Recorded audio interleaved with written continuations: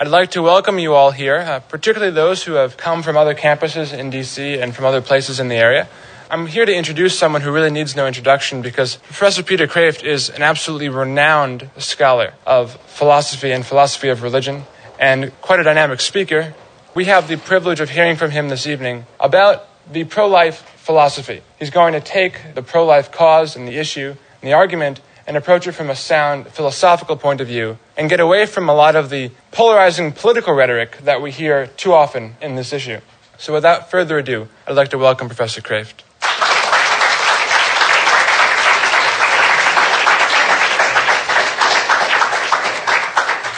Steve and I agree about some things, like introduction should be short. We disagree about other things. He's a Yankee fan. I'm from Boston. That's all right. We can agree to disagree.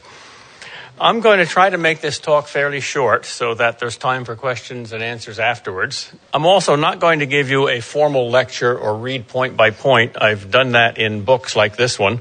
I assume that some of you at least have read a book like this, and it would be a species of theft, I think, to make you come out to a lecture to simply do what you can do at home yourself, namely listen to the words of a book. But I will be pulling ideas from the book and looking at them a little more carefully and deeply and slowly and leisurely. This is only a philosophical approach to abortion.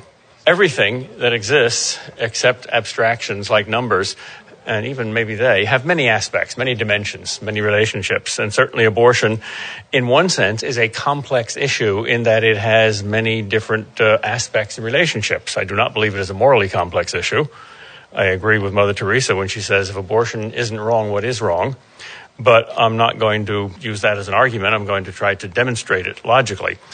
But I'm not going to go into the religious aspect of abortion, or the psychological aspect of abortion, or the sociological aspects of abortion, or the political aspects of abortion, or even the legal aspects of abortion, except on one point, and not the feminist aspects, the gender-based aspects of abortion, though that's relevant too, or even the scientific aspects, except again on one point that's essential for my argument. But just going to look at the philosophy, and especially the logic of the pro-life argument.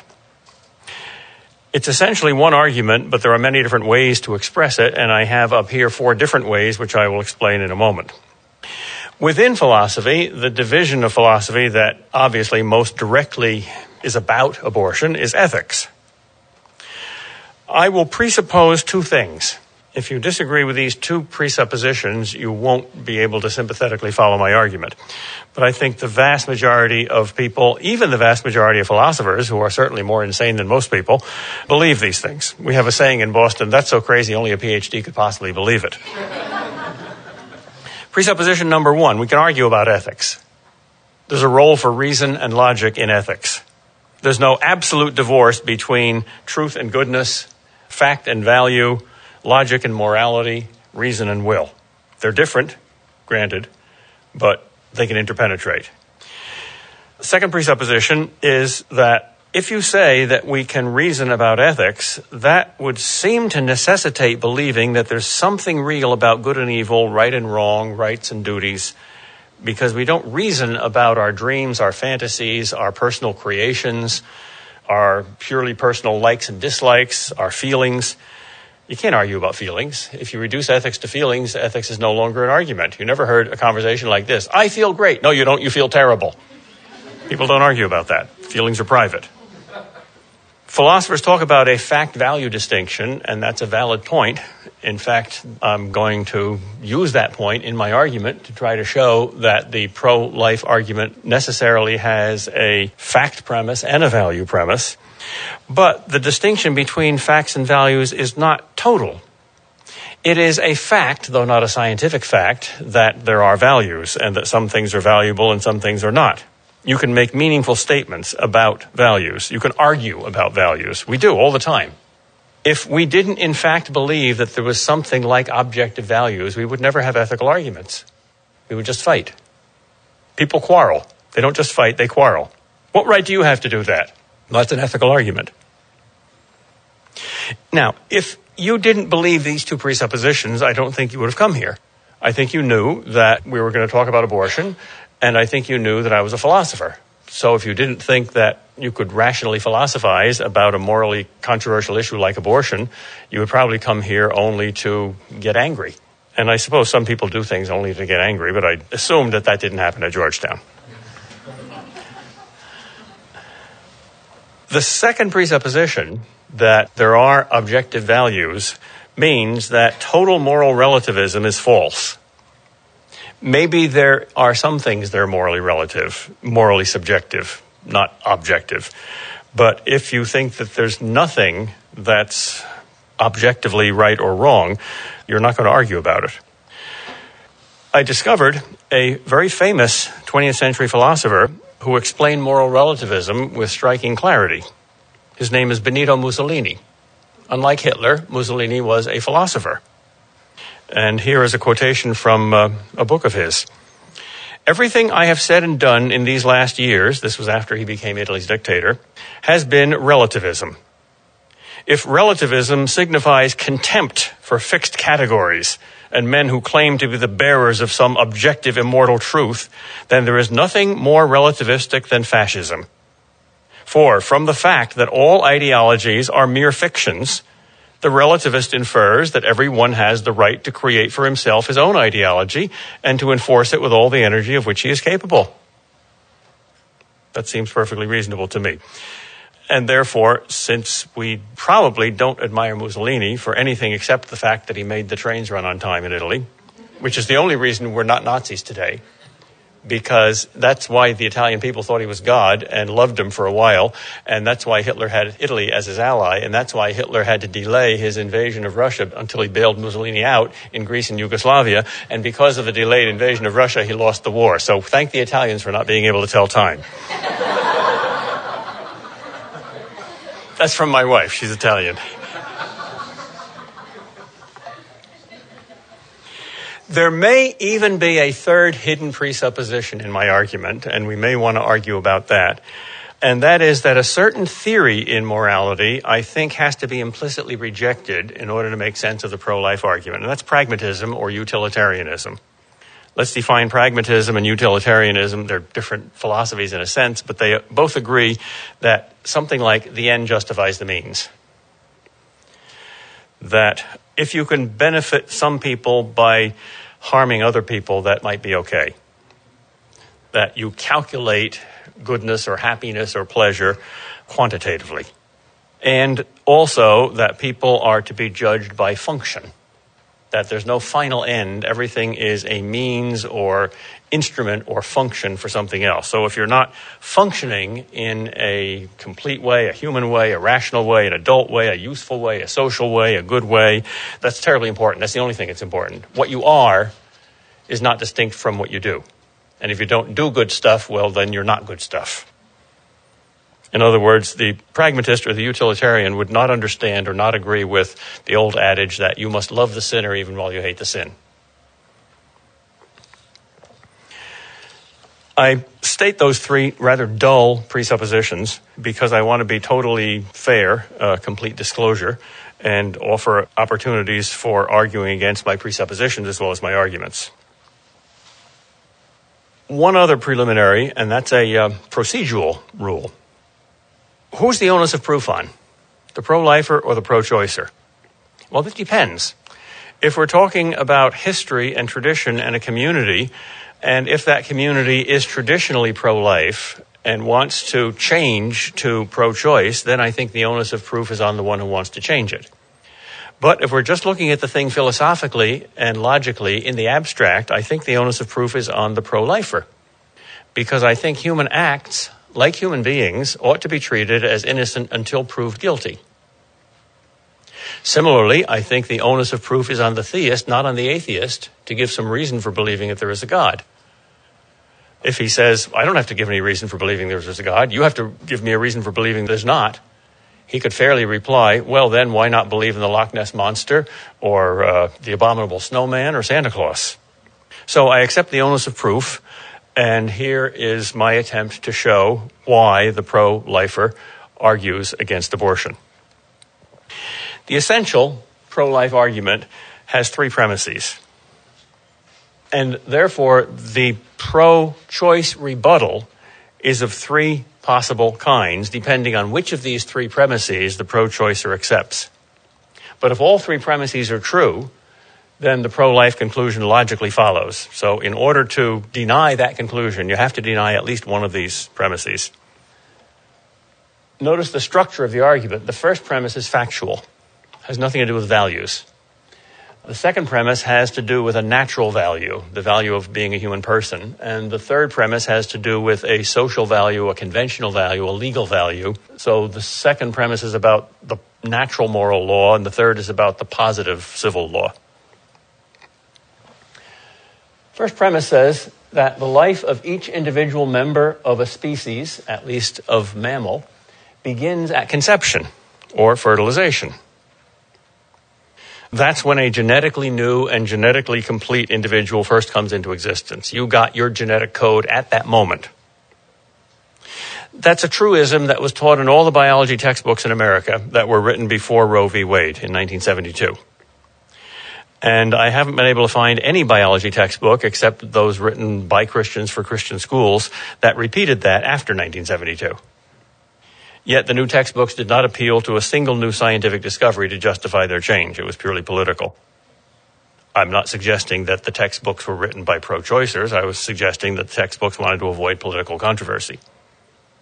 So the first premise of the pro-life argument is that all humans are human. Whether they're embryonic humans or fetal humans or infantile humans or young humans or even teenage humans. Or mature humans, or old humans, or dying humans. Second premise is that all humans have the right to life because they're all human persons. All humans have human nature, whatever that is. They share the human essence. We're all essentially human. We're very, very different from each other, but the way in which we are the same is much more important than the way in which we are different. Now, here's another philosophical presupposition. A nominalist is a philosopher who believes that all universals are nothing but names. So there is no such thing as human nature. It doesn't exist. There's no such thing as the nature of a chair. We just call all these things chairs because we think in a sloppy way. We should call that Helen and call that Olga, but we don't have time for that, so we call them all chairs. That's counterintuitive. That's not commonsensical. Most people are not nominalists. Most people believe that there is such a thing as human nature and that we all have it. And that makes us all essentially equal. So the universal right to life is a deduction from the most obvious of moral rules. Granted that there is human nature, there's equality in essence among all of us. Therefore, the golden rule, or the rule of justice, says, since you don't want others to kill you against your will, you ought not to kill them against their will. It's just not fair, not just. Different ways of expressing that. You could deliberately base it on the ontological good of human nature, or you could be deontological like Kant and formulate this in a kind of a categorical imperative. Each, I think, will work. The third premise is the legal premise. It's about the function of the law. It says the law must protect the most basic human rights of all citizens. Well, if all humans are human, and if all humans have a right to life, and if the law must protect human rights, then the law must protect the right of all humans to life. Self-defense is not excluded by this, because if my life is as valuable as yours, and you're starting to attack me, and you threaten to murder me, I have a right to defend my life, if necessary, by taking yours. In a sense, you have given up your right to life by threatening somebody else's. So defensive war is not outlawed by this. This is not a pacifistic premise. Now, there are three different kinds of pro-choicers. Those who deny the first premise, those who deny the second, and those who deny the third. Back in the 70s, shortly after Roe v. Wade, when philosophers started arguing about this even more than they did before, most pro-choicers denied the first premise. They said either in a popular way that the thing you abort is only a potential person or only a potential human being, or they said it's only a bunch of cells, or it's human biologically, but it's not really a person with rights. That was the strategy. I think those arguments can all be answered, and Maybe I should take the time to do that now, but I think I will not. I'll come back to that later. I think that position was sometimes honest. People who didn't know much about science read such arguments and said, well, yeah, that's not a human being, so what's the big deal about abortion? So their consciences were genuinely not troubled by it. I think that's due to scientific ignorance, and I think it's very obvious and very clear that from a scientific point of view, certainly from a genetic point of view, that little thing there is a very little human. It's not performing any human activities yet. It's not even feeling pain because it doesn't have a brain and nervous system. And it's certainly not reasoning or making free choices. But what it's doing is something that only a human being can do. It's growing a human brain and nervous system. So it's not a potential human being. It's a potential adult. When I'm sleeping, I'm a potential thinker. I can't think in my sleep, but I'm still a human. If you want to argue that the fetus is not human because it's not functioning in a human way, then your premise is whatever is not functioning in a human way is not at that time human, in which case in deep sleep you're not human and it's okay to murder you, which is an absurd conclusion.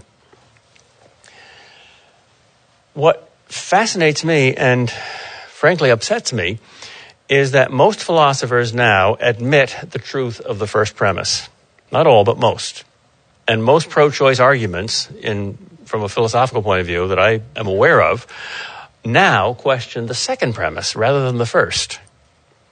The reason that upsets me is because we expect all human beings not to be fundamentally morally ignorant. We don't expect all human beings to be not fundamentally scientifically ignorant.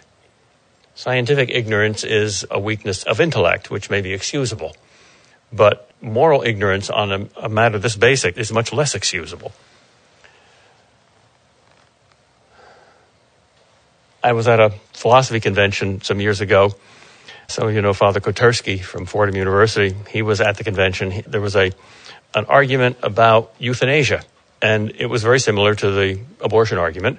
Is it okay to kill people when they're in pain? Even without their consent. What about advanced Alzheimer's patients who didn't sign any form, didn't say, hey, when I get this bad, please kill me? You don't know what they'd want, but now they're incapable of that. And the person who was giving the paper was justifying killing Alzheimer's patients, even without their consent. And she used analogies that I thought were rather chilling. She said, we don't treat any other species of animal in this special human way because we don't have sweet feelings for them. For instance, take mice. We divide all mice into 3 categories depending on how we feel about them. If we have a pet mouse, we feel in a semi-human way towards the mouse and we would feel guilty about killing it. If it's a laboratory mouse, we don't have any feelings towards it at all. It's simply an object and we kill it if we think it's useful scientifically. And finally, mice in the wilderness, mice that are neither pets nor laboratory mice, we have no feelings towards. So we don't neither kill them nor forbid killing them. And then she said, I see absolutely no logical reason why we should not treat our own species in exactly the same way as we treat every other species. So let us divide all human beings into laboratory animals, which it's right to kill for good reasons, like dying Alzheimer's patients. Maybe before you kill them, you can harvest their organs. And people that you have feelings for, so it would hurt you emotionally to kill them, so don't kill them. And people you don't give a damn about. Nobody in the audience, except 2 people, reacted to that in any other way than just nodding and shaking their heads. One of them was Father Kotersky, who just sort of threw up his hands in despair. And the other was the only non-philosopher in the audience. They were all philosophers, most of them males.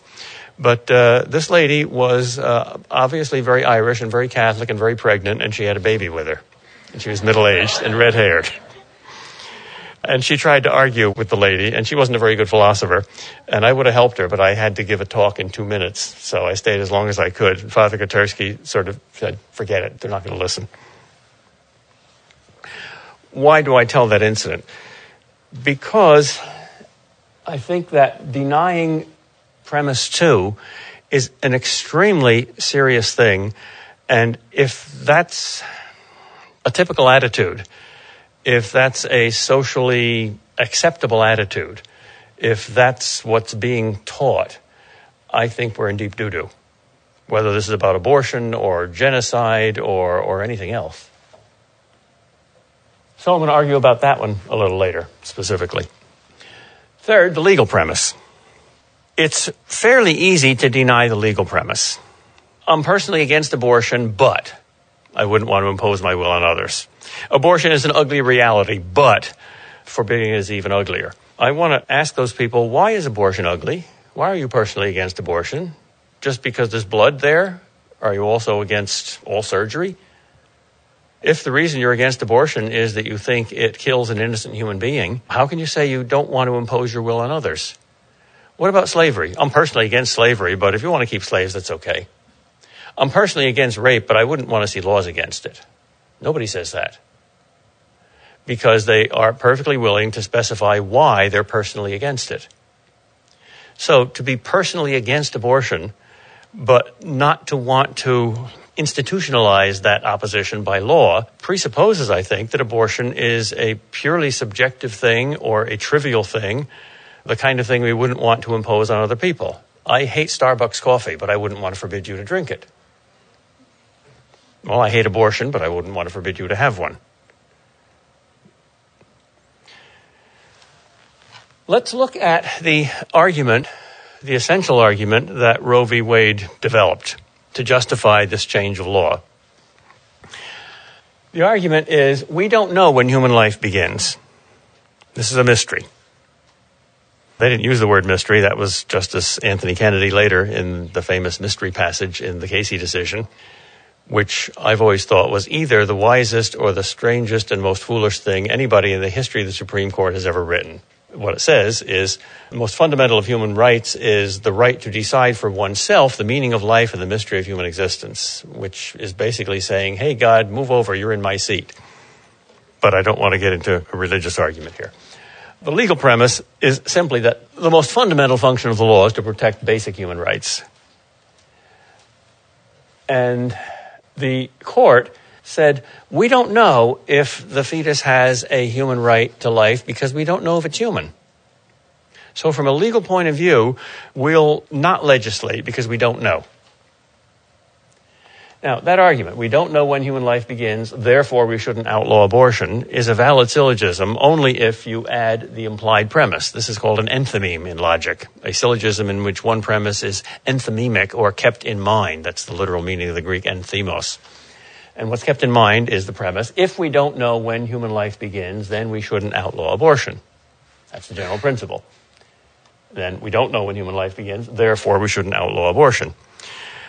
That seems to me to be a very strange argument because both premises are false, not just one. First of all, as I pointed out before, we do know when human life begins. At least everybody did before 1972. It's not a controversial moral or legal question. It's simply a scientific fact. Secondly, the principle that if we don't know when human life begins, we shouldn't outlaw abortion is a very strange principle. That's equivalent to saying, if I don't know whether you're a human being or not, it's okay for me to kill that thing that might be a human being, but it might not. Suppose somebody came into this room and I thought that it was probably an animal dressed in a human Halloween costume because it had a very, very ugly face and, weird shape. It just might be a president, but it might also be, I'm not saying which one, but it also might be just an animal. So if I don't like it and it's inconvenient to me, is it okay for me to kill it? Well, of course not, because it might be a human being. You don't know. The fact that you don't know means don't shoot. The bush is moving. It might be a deer. It might be my fellow hunter. What do I do? Shoot. Yeah, right. I'm about to fumigate this whole building with a toxic chemical to kill the cockroaches. There are no cockroaches in Georgetown, are there? But I suspect there might be some students still here who didn't hear the fire alarm. So am I going to search the building to make absolutely certain that there are no human beings here before I spray toxic chemicals? No, why bother? I don't know that whether there's a human being here or not, so shoot. How absurd. Or you're driving home at night and you see something in the street it's an overcoat. It's an old, dirty overcoat, and it seems to be moving. It's a windy night, so maybe it's just wind moving the overcoat, but it seems to be crawling across the road. Isn't it funny that the wind can make it crawl like that? Maybe there's a human being there. Maybe he's an old drunk.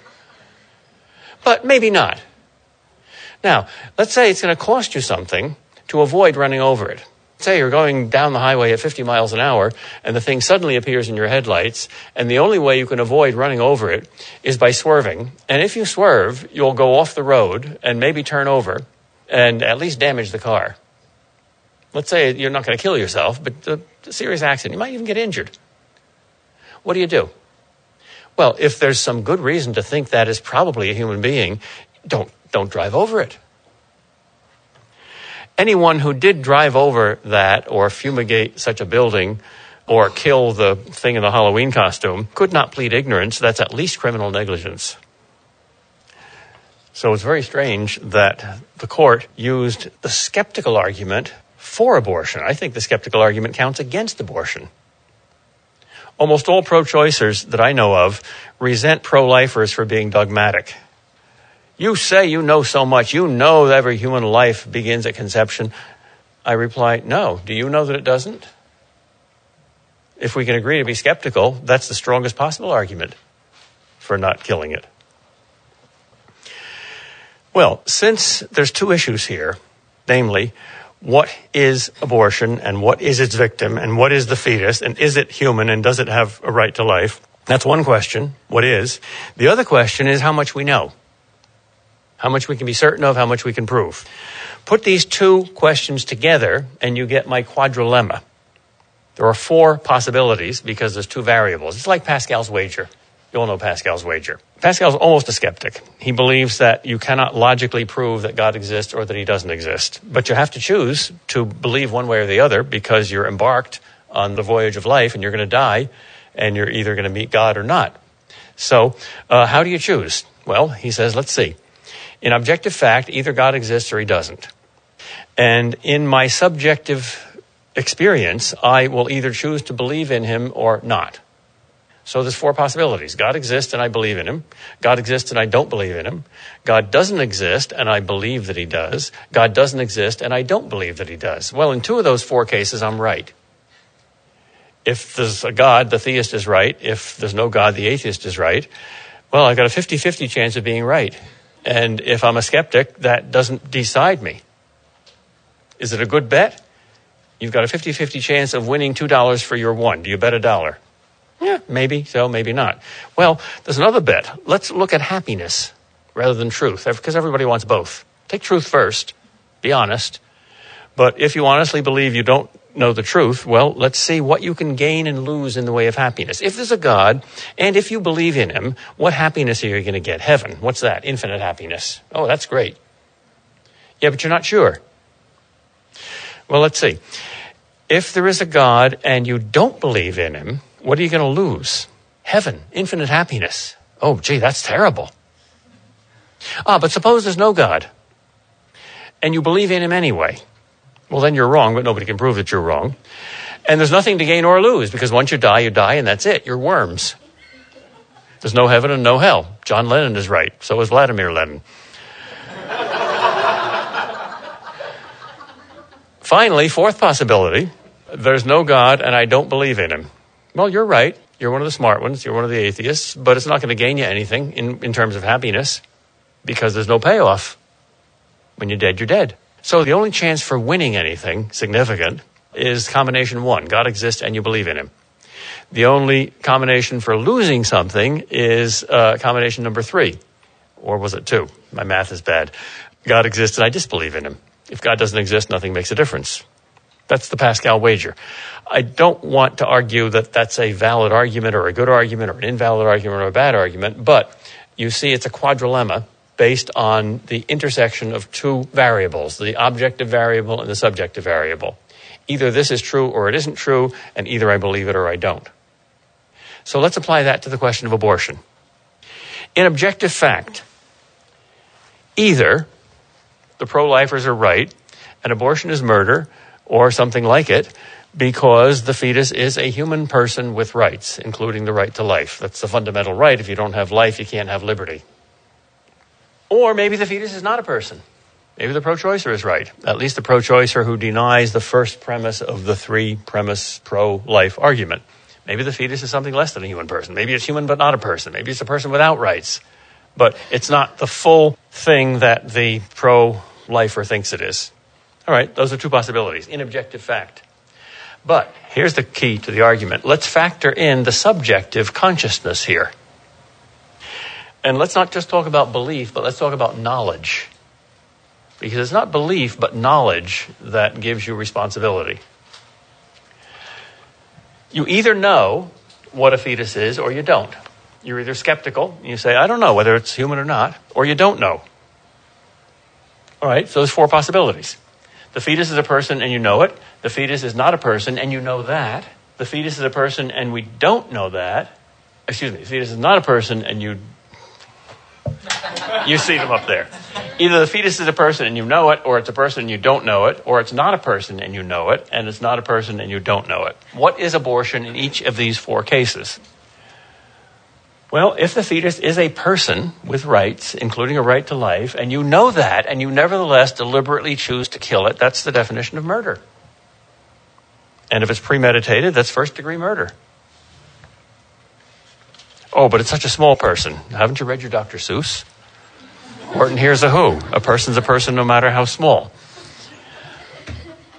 But what if the fetus is not a person? Does that make abortion okay? Well, if you know that, yes. If the fetus is not a person, and you know that for sure, then there's absolutely nothing wrong with abortion. It's an operation. It's excising some cells. And I've often honestly confessed that I would find it rather relieving if some pro-choice philosopher could prove to me, to my satisfaction, that we can know that the fetus is not a person. Then we could just give up and go home and agree to disagree and pack up. And we wouldn't have to have such expenditure of time and money and energy and worry about this whole question. That would make it a lot easier. But I've never seen it done. Never. So only if this thing were done, that I've never seen done, is abortion okay. Because suppose you don't know what a fetus is. Let's look at the other two possibilities. You don't know that a fetus is a person, but in fact it is. Well, that's the don't shoot principle.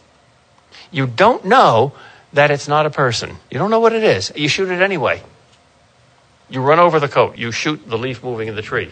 And it happens to be your fellow hunter. Oh, I didn't mean to kill him. Yeah, but did you wait to see that that was a deer instead of your hunter? No, I didn't know what it was. And you shot anyway? You have killed a man. That's manslaughter. It's not first-degree murder. You didn't intend murder. But you have killed a man. And you are responsible for that. That's a very serious crime. Well, suppose the fetus is not a person. But you don't know that. Suppose the Supreme Court is right. We don't know what a fetus is. And suppose the pro-choicers are right in saying a fetus is not a person. Even so, that's criminal negligence. You're just lucky. It happened to be a deer, but you didn't know that. It happened that there were no students left at Georgetown when you fumigated. You didn't know that. It happened that that was a cleverly disguised robot and not a human being that you killed walking into the room. But you didn't know that. That's certainly morally reprehensible. I don't know how to get out of that quadrilemma.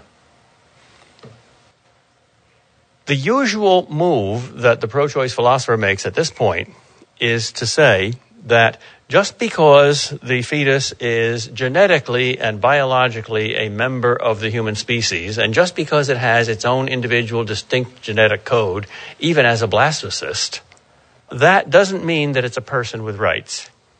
Yeah, it's a human being, but it doesn't have rights. Well, then we have two very simply and clearly different philosophies of rights. Either all humans have rights or some humans have rights. Logically, it's got to be one or the other. If only some humans have rights, then some don't. And if you can label those humans that don't have rights, including the right to life, that justifies your killing them. The history of that second philosophy is rather dark. It includes Dred Scott, which said blacks are not fully human because they're property.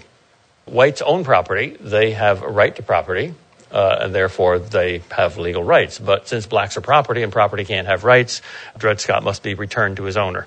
So whites have rights and blacks don't. Nobody wants to say that except to justify slavery. Or when the Nazis began their eugenics program, it was based on this famous book by the German doctors called Life Unworthy of Life. Look at these severely retarded people. Look at these imbeciles. Look at these mental idiots. How could you say that they have a right to life? It would only be compassionate to kill them. One of the most famous American jurists in history, Oliver Wendell Holmes, bought into some of that philosophy when he justified the Virginia compulsory sterilization law by using language that looked like it was copied from that book.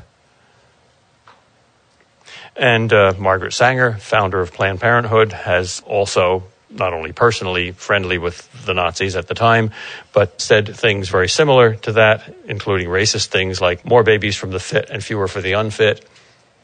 Well, this may shock us, but if you believe that only some humans have rights, it shouldn't logically shock you. The only way to overcome the shocking immorality of such actions is by philosophy 1 rather than 2, to say that all humans have rights and not just some. In history, only when you want to do something bad to some human beings do you relabel them. Well, since rights come from persons, since persons have rights, let's talk about the same thing in terms of persons. Many philosophers that are pro-choice argue, yes, they're human beings, but they're not persons. Only some human beings are persons with rights. Those that are fully functional, those that are adult, those that are rational, those that can interact with others, those that can contribute to society, those that you can recognize, those that are wanted, whatever the standard. A line is drawn between those human beings that do have a right to life and those human beings that do not have a right to life. And that line is always drawn by a human being who is alive and therefore powerful and has the power of life and death over this other human being who can be killed. So either all humans are persons or some humans are persons. I believe that all humans are persons. I believe the category of person is larger, not smaller, than the category humans. As a Christian, I believe that God is 3 persons. I also believe that angels are persons, persons without bodies. I also believe that it's possible that there are extraterrestrial persons of other species, biological species, but they're rational, they have self-consciousness, they have free choice, and therefore moral responsibility. So E.T. is a person, whether he's real or fictional. But the pro-choice philosophy reverses that and says, no, only some humans are persons. The category person is a subdivision of humanity. It's smaller than humanity, not larger. To smoke out these positions this way, to state them that boldly and clearly, is at least a necessary preliminary to debating them. 2 of my 4 arguments, I think, namely the 3-step essential pro-life argument and the Quardrilemma, are not just clarifications but arguments. The other 2 are clarifications. If you want a complete, fairly carefully worked out argument, read my book, 3 Approaches to Abortion. The first essay is entitled The Apple Argument from Abortion, in which I argue from the premise that we know what an apple is to the conclusion that all human beings have a right to life. And I find in conversation and in reading that pro-choicers who do not believe that a fetus has a right to life usually back up to some step in the argument where they have to deny either that we know what an apple is, or that we really know what an apple is, or that we really know what an apple really is, or that we really know what some things really are, or that we know that what human beings are, or that we know that we have human rights because we have human beings. In other words, that morality is based on metaphysics. Metaphysics is simply the science of being, or thinking about being. It's not a woo-woo science, except in Southern California. No, seriously, the bookstores in California put metaphysics under a subdivision of witchcraft. But metaphysics is simply thinking about what is. I don't think there's a very strong pro-life argument without metaphysics. I don't think there's a very strong moral argument for anything without metaphysics. Because the basic moral rule, it seems to me, is the 3R rule, right response to reality. Why is it wrong to torture a pig? Because a pig has feelings. Oh. Why is it not wrong to torture a tulip? Because a tulip doesn't have feelings. Oh. Why is it wrong to kill a bald eagle? Well, because a bald eagle is in danger of extinction. Why is it okay to kill a mosquito? Because a mosquito is not in danger of extinction. You see, in each case, we're giving an argument in terms of metaphysics because of what it is. So why is it wrong to kill an innocent human being who is not threatening your life? Well, because of what a human being is. What's that? Is a human being simply what society says it is, or what you want to say it is? Is it your will and your power that defines a human being, or is it nature that defines a human being? You don't have to assume God. I don't think the argument against abortion depends on religion. I think atheists like Bernard Nathanson see this very clearly.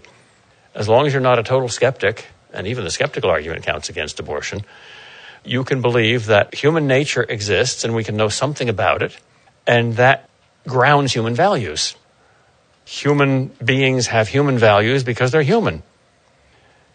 And different kinds of people have different rights and different duties because they're differently human. For instance, parents have parental rights because they're parents. They have, for instance, the right to forbid their 17-year-old child with a valid driver's license to drive his car because he's been driving irresponsibly. Non-parents don't have that right because they're not parents. Or you might argue the handicapped have a right to an elevator. Why? Because they're handicapped. In other words, rights depend on what it is. The easiest move for the pro-choicer to make at this point is some form of skepticism. Well, that's dogmatic. We really don't know human nature. We don't know what is. My two replies to that are, until we started to argue about abortion, you did think that you knew what things were, and in all other analogous moral areas, you act as if you do. And secondly, if you don't, then don't shoot. Well, I've shot. I ask at this point for questions. Yes? I know you didn't intend to do this, but you emphasize belief in knowing what human nature is, and that humans have rights. And it seems that you sort of beg the question when telling us that humans have rights because of persons, and the persons because of humans, etc. So, what? This is about belief. This is about knowledge. Which one are we talking about? We're talking about the last board? The last. Okay, fine. How could we demonstrate to someone that persons have the dignity that is worthy of rights? By analogy with what they will already admit. Almost everybody will, in some cases, admit that. For instance, suppose you're so ugly that you make me sick and you make me vomit and throw up. Do I have a right to kill you? That's a reason. That's a reason. It's not arbitrary. It depends on... Nobody would say yes. I don't know. Some consistent pro-abortionists would say yes. I don't think so. I've never heard one. Nobody wants to say that killing a human being is trivial. They want to say that abortion is trivial. So they want to say that somehow abortion is less than killing a human being. They argue. I don't know. There are current philosophers that argue like the protection of some, like pets and stuff, would be more important than, a crippled human. Yeah, Peter Singer. Yeah, Singer. Yeah. He's the most famous philosopher in America. How would we deal with him? You got me there. I must admit that after his famous article got circulated, I think it was in the New York Times Sunday supplement, but millions of people read it. It was a very shocking thing. He argued basically that it's okay to kill grandma. And he said that parents ought to have a 30-day warranty on babies that they get from the hospital. If they don't like the baby, they should be able to kill it for 30 days because in all other stuff you can bring it back. And you're not saddled with a lemon car, so why should you be saddled with a lemon kid? A very shocking article. Now, what the New York Times publishes usually elicits a lot of letters of response. A LexisNexis search for the next week discovered 0 responses to that. 0. Either everybody agreed with it, or nobody wants to talk about it, or it was censored. I don't know. So you got me there. I have to answer this. How are you going to answer a moral idiot like Peter Singer? I'm not trying to be rhetorical and suggest that all pro-choicers are moral idiots. I think Peter Singer is. It's absurd. He thinks you ought to feel guilty about spending more money on your own mother than on strangers. Well, he's consistent. He's consistent, yes. That's what makes him crazy. Crazy people are consistent. I am Jesus Christ. Oh, really? How come nobody believes in you? They didn't believe in him either. I am Napoleon. How come you're not out on a horse conquering the world? How come you're in this insane asylum in a padded cell in a straitjacket? That's exactly what you'd do to me if I was Napoleon. See, you're keeping me safe. See, that proves it. Crazy people can be very consistent. When you go into final causality, you discuss that, we see that we have an end, we act for an end. And so, like in the ethics, Aristotle's ethics, we see that acts make us more or less happy. So murder would make us less happy and direct us away from our end. So you have to ultimately tackle. Now this question, which I'm glad it came out, now this question is going to force an answer to me that I didn't intend to give, but I have to. I said at the beginning, this is going to be pure philosophy and not psychology. Can't do it. Sorry, can't hold the line there. When human beings argue, they don't argue simply as logical entities. They argue as human beings. So moral arguments are often analogical. That is, if Peter Singer, let's say, has no qualms of conscience about killing his grandmother, but he does have qualms of conscience about killing blue whales, then we can appeal to that. Where does that conscience come from? You're still a human being. You have moral feelings about blue whales. Why? And then maybe on that basis, we can make an analogy between the whale and grandma, especially if grandma's overweight. Suppose that they insist on staying on the purely logical level of purely logical consistency and not appealing to that instinctive moral sense at all. Then I don't think you can have any moral argument. I've read too much science fiction to be naive about that. The bug-eyed monsters from outer space, they're much more brilliant than we are and they have no conscience. War of the Worlds. Now, I'm not suggesting that we're in the War of the Worlds now and pro-lifers are aliens from Mars. But Peter Singer sometimes seems to approach that state. But I really don't think that most people are that morally blind. I think, in fact, I have massive evidence for the fact that most pro-choicers have a guilty conscience. Sure. But I think there's an answer somewhere. Oh, sure, there's an answer. So he's either hasn't heard it or he's being inconsistent. But I think you can appeal the reason. He admitted that he was a hypocrite. He didn't practice what he preached. He put his mother in an expensive nursing home. He said justice would demand that money was spread out equally among all the people that I know that have an equal need for nursing homes. You just brought up something about most people aren't that immoral. I'm trying to get back to your third precondition that... Wait, can you say it again? What, the objective values? Right. Okay, so this is for people who are thinking about it from the beginning of life part. What about the people that don't really care about all this? They're like, well, even if they are, the mother's life or whatever is more. That's more crucial than argument, because the power of facts to make people care is much more powerful than the power of logic to make people think differently. A visit to an abortion clinic, talking to some of the women who have had abortions, is a much more powerful thought-changing and life-changing thing than brilliant, consistent arguments. And I think rightly so, because people realize that, especially philosophers, are very clever, and that doesn't mean that they're right. It only means that they're very, very good at hiding. In America, at least, and probably throughout the world, the likelihood of your being pro-choice is directly proportionate to the number of years you've been educated. PhDs are more pro-choice than MAs. MAs are more pro-choice than college graduates. College graduates are more pro-choice than high school graduates, et cetera, et cetera. Why is this? Well, I think it's very simple. The smarter you are, the more clever you are at hiding from yourself. A farmer can't not face the facts of abortion. You got to be very clever to not know something. If I say to you, I command you not to think about a blue monkey, you can't stop thinking about a blue monkey. Unless you're very clever and you're a brilliant psychologist and you know how to distract yourself from that by something else. And you fill your mind with that something else and it works. But most people can't do that. You've got to be very brilliant.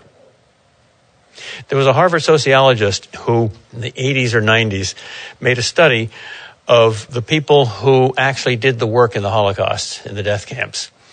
And she paralleled it with their level of education. And she thought she was going to show statistically, that those who were more educated, whatever their beliefs for or against Hitler, were more reluctant to do the dirty work because they had sensitive consciences or at least sensitive feelings, and that the grunts, the pig-like people, did the dirty work. It was exactly the opposite. Exactly the opposite. The more educated you are, the more fanatically pro-Nazi you are, because they were educated in Hitler's schools. Power of propaganda. I'll follow up on that. Would that be true of the people that started the pro-choice movement? Were they a lot of very educated people? I don't remember the history of it. But I don't know enough to say that. I would suspect it, but I don't know. Yes. There are clinical scenarios where, taking it further down women's pregnancy, if while in labor, a situation presents itself where maybe they might have to undergo a C-section or do some kind of procedure in order to save the baby's life. Not necessarily endangering the mother's life, but let's just say to save the baby, they would have to do the C-section. The mother at that time can refuse a C-section based on her own rights as a person. Could not a pro-choice person take that argument and bring it back to this, where you say every human has the right to life? So if at that point a woman can choose to deny her child a right to life, could she not then once... That's a legally gray area. That's a penumbra. Most of us think that it's right for the law to force people to help other people in emergencies, to be a good Samaritan in emergencies. But it's not a good idea for the law to force people to be more than a good Samaritan. And what's the difference? If I see a little child drowning in 3 feet of water, and I can go in and pull the child out with very little cost to myself, and I don't do it, I should be fined somehow. But if I'm not a very good swimmer, but I can swim, and I see somebody drowning in a swimming pool, and I'm a little afraid of water, and it would take a great coward not to jump in, but I don't jump in, should I be fined? Well, that's a legally gray area, I think. You said in the beginning of your talk that one of your hidden premises was you have to reject utilitarianism, but I was wondering if you think that a utilitarian would have a strong argument against abortion in the sense that if they argued that, for example, fetus couldn't suffer, or that net suffering would be prevented or decreased by going through with an abortion, would that be a strong argument for it? Until roughly the 6th month, the utilitarian would have to be pro-choice because the brain and nervous system aren't well enough developed to have conscious pain. But a utilitarian who's a strictly Benthamite utilitarian who identifies happiness with pleasure can easily be refuted. How many people are there in this room? 80? All right, let's suppose I'm the only normal person in this room and you're all cannibals. And let's say it would increase your pleasure enormously for you to kill me and eat me. And it would detract from my pleasure.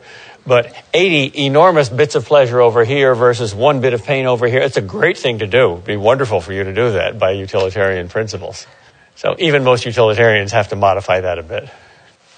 Yes? I'm just playing devil's advocate, but what would you say to people, at the very beginning you mentioned the exception on the prohibition of killing in the case of self-defense. So what would you say to people who'd like to argue that when the mother's life is at stake, abortion is a form of self-defense because the fetus is threatening the life of the mother? That's a reasonable argument. If it's one life or another, then sometimes you can use the principle of double effect. You're saving the life of the mother. You foresee that this is going to kill the baby, but there's no way to save them both. And if you do nothing, both will die.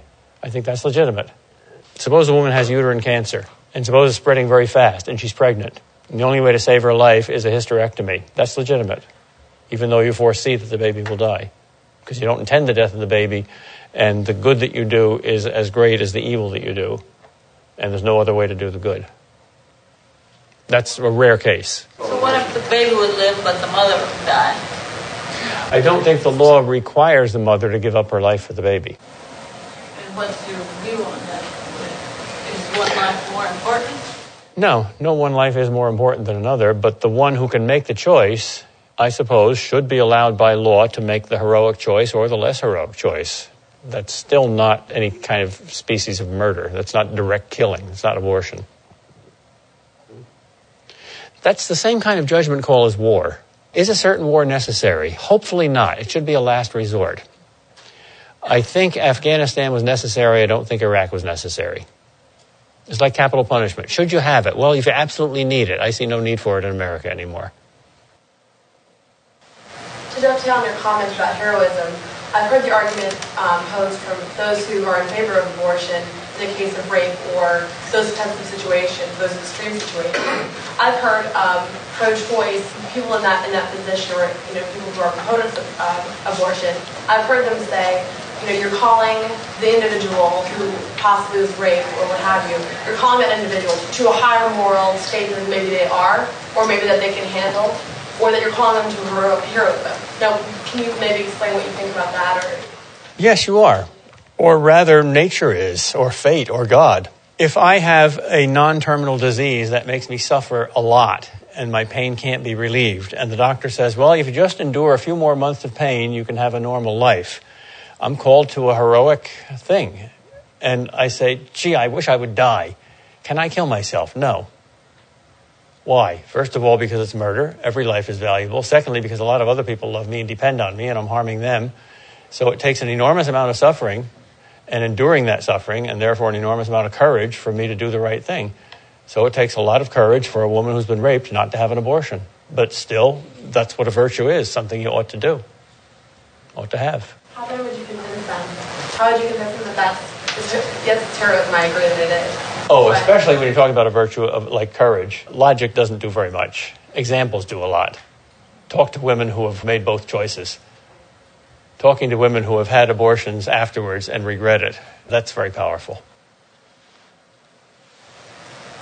I'm thinking about a philosopher like Judith Jarvis Thompson, who's going to acknowledge the humanity and personhood of the fetus, but she's going to say that though you have the right not to be killed, you don't have the right to demand resources from another human being. To which the pro-lifer might respond, well, this is a natural relationship, the maternal-fetal relationship.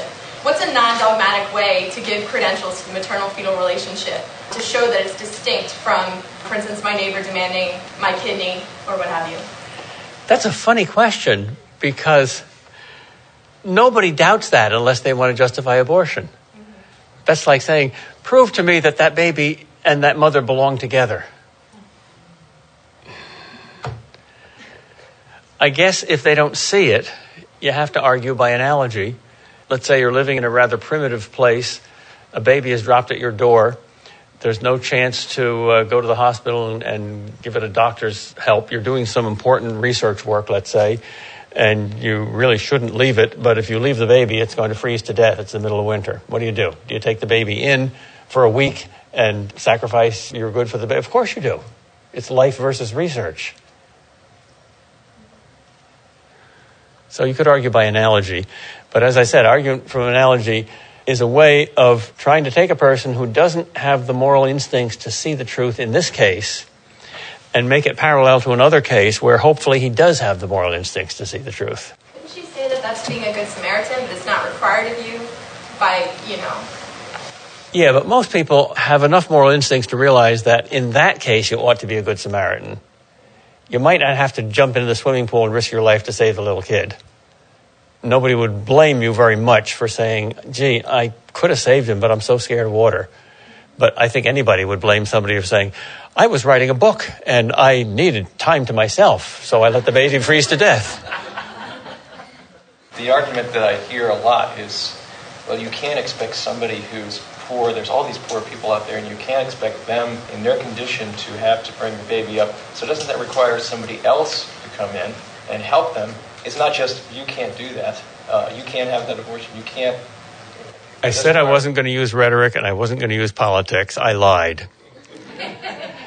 That is the snobbery of the socialist. It takes a village to raise a child. No, it doesn't. It takes a mother and hopefully a father. But we can't expect this of the poor. Why? Because they're poor? As a matter of fact, there's a definite correlation also between riches and abortion. The richer you are, the more pro-choice you are. And I think there's a hidden racism here, too. It's hidden. It's not popular anymore. But, we don't want too many of those people. Look, they're reproducing like flies. Hispanics, Muslims, blacks, we're the superior. We don't say that, but the feeling is there. Read Sam Harris's recent book, A Letter to a Christian Nation. It's incredibly snobbish. He says, well, there's two philosophies of life. There's the atheist philosophy of life, the secularist philosophy of life, which is enlightened and rational. And you see that in Scandinavia and Iceland and the Netherlands and Belgium and Germany and England. And then there's the rest of the world, which is religious and backward and poor and overpopulated. Which way will America go? I hope we go south rather than north. Because South's values, if I can use geographical terms here, are faith and hope and love and community and family. And North's values are money, sex, and power and science and technology. So, which are more important? No contest. I was wondering, you had mentioned the principle of double effect earlier. Could you maybe explain the difference between a direct abortion and an indirect abortion? Because I think there was some confusion because we were direct abortion is always wrong because it's intended. Even if the woman's life is in danger. Yeah, because unless there's some act other than abortion that saves the woman's life, you're not doing two things. You're doing only one thing. You're only having an abortion. And you may not do an evil act even for a good end. There may be many people who are starving. And I could feed them all and save 10 lives by killing you and chopping you up and feeding your flesh to them. I may not do it, even though more good is done than harm, because I'm directly doing an evil thing. But in most cases, when it's a question of the woman's life or the baby's life, it's double effect works, because you're doing something other than just the abortion to save the woman's life. But it wouldn't be a direct abortion. It wouldn't be a direct abortion. It would be an indirect abortion. That's analogous to dropping a bomb on a nuclear arsenal, even though you see that there's a hospital nearby and there's collateral damage and a lot of innocent people are going to be killed, but you know that enemy has his finger poised on the button. Two other points. I don't like the dichotomy between pro-life and pro-choice. I mean, it should be pro-life versus pro-abortion. I can explain why, but could you comment on that? Well, it's rhetoric. Pro-choice doesn't really mean pro-choice. It means pro-abortion. Moses put the two together in two words, choose life. So you could say, I'm pro-choice too. And frankly, if it were possible to ram a law through Congress that reversed Roe v. Wade today without changing any minds, I wouldn't want that strategy to happen. That's the wrong way to do it. People have to want it. We're in a democracy. We have to appeal to people. We have to educate them. We have to change hearts, not just laws. So it has to be chosen. So you would agree that we should make it pro-life, pro-abortion? Not pro. Excuse me? We should change the words to pro-life versus pro-abortion? Yeah. Well, that's a little unfair too, because in a sense, everybody's pro-life. Pro-choicers say, oh yes, human life is wonderful. That's why we're for abortion. Abortion increases the quality of life. Nobody says life stinks. If they do, they probably commit suicide. Nobody says choice stinks. If they do, they're a tyrant. So those are two rhetorically effective words that don't clearly define the issue. It should be pro-abortion, anti-abortion. I agree with, of course, the conclusion, but I'm wondering if the approach is as effective as if, and it may not be as effective because people have forgotten that our final end is heaven. But if we recognize that our final end, as humans, we direct ourselves, we are directed towards an end that is happiness. And if we focus on the fact that murder does more harm to the person who murdered than the person who has been murdered, I think it would have an entirely different spin, which may not be as effective, but I think it's more accurate. I agree with you. But I don't think it's going to be very effective. I've noticed among my students, who are a pretty cross-section of decent people, that when we read a philosopher like Plato, who's very strong on that, the Gorgias, for instance, a small minority of them are fascinated. They never came across that idea before, and this is a new dimension. Most of them just don't get it. What do you mean you're hurting yourself? How can you hurt yourself? They've lost the idea of virtue. That's right. That's right. So you mentioned that we need to change people's hearts before we can just change laws. So do you think it would be a good or a bad thing to make abortion illegal? Because that's one thing that people talk about. They don't. In itself, it's obviously a good thing. Okay. But I don't think timing it at a time when most people would oppose that change is a good strategy. But wouldn't you categorize that as this, right now it's not, or would you? That's another one of these penumbra judgment calls, because on the one hand, if you have a law forbidding all abortions at any time, now or 10 years from now, when 80% of the people favor it, when 50% of the people favor it, when 90% of the people favor it, when 2% of the people favor it, there's going to be some people that would be angry. So you can't please all of the people all the time. But at some point or other, it's obviously good to have that law because you're saving human lives. And saving human lives is terribly important. Well, isn't saving human lives more important than respecting human freedom? Well, yeah, life is more important than freedom. If I had to choose between murder and slavery, I'd choose slavery. Okay?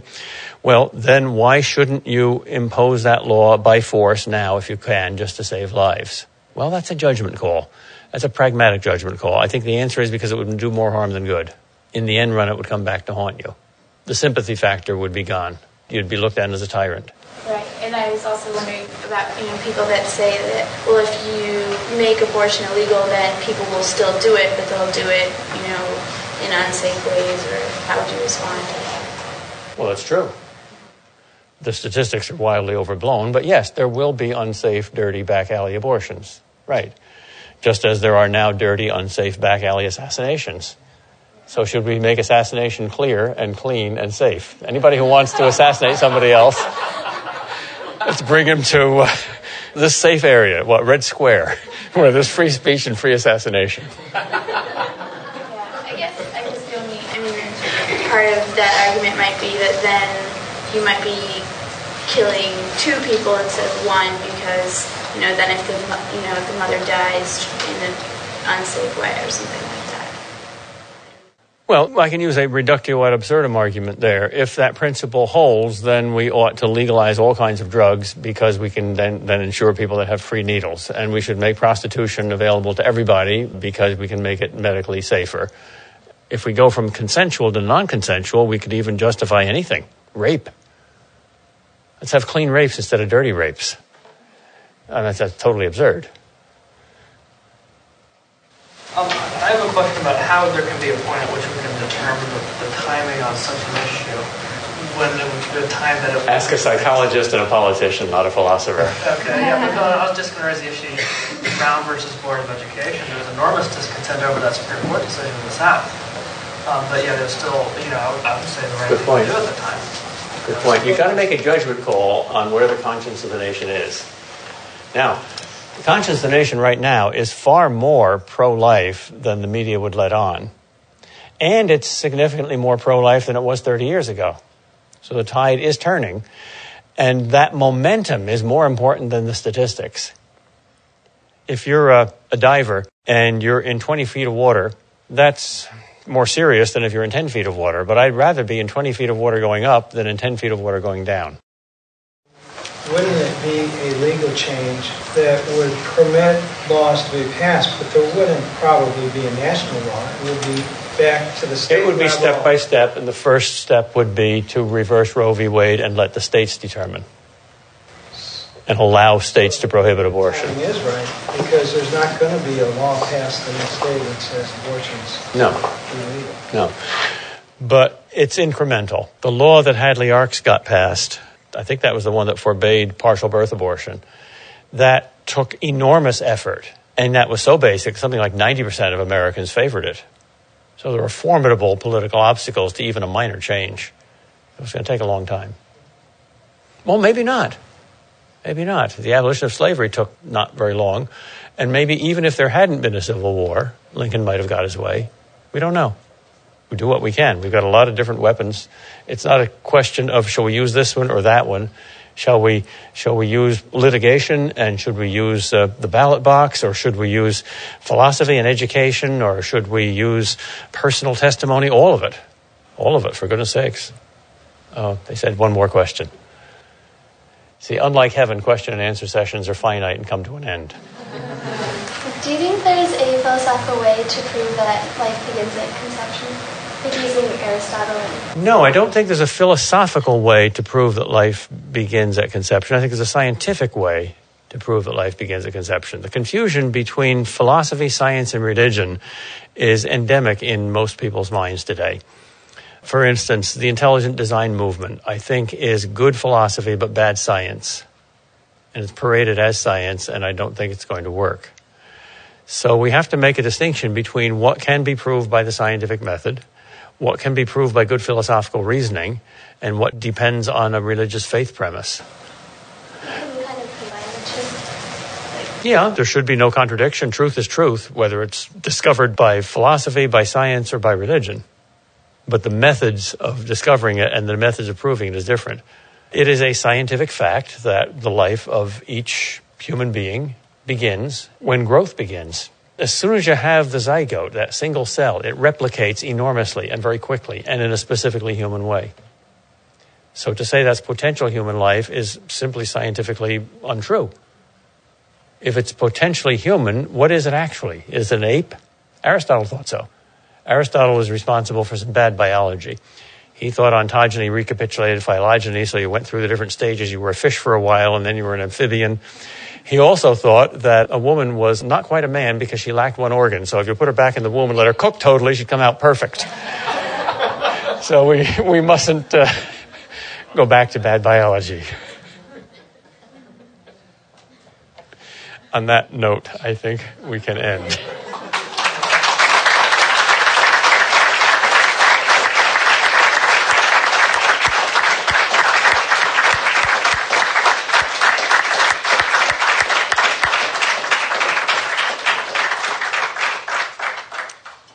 Thank you very much, Professor, and thank you all for coming. And we also have available these shirts, one of which I'm about to present to Professor Kreeft. It is a Georgetown University Right to Life shirt with our logo, and the phrase Vita Saxa is Latin. It's a play off of our motto here, Hoya Saxa. Hoya Saxa means what rocks, and Vita Saxa means life rocks. So, Professor Kreeft, thank you very much.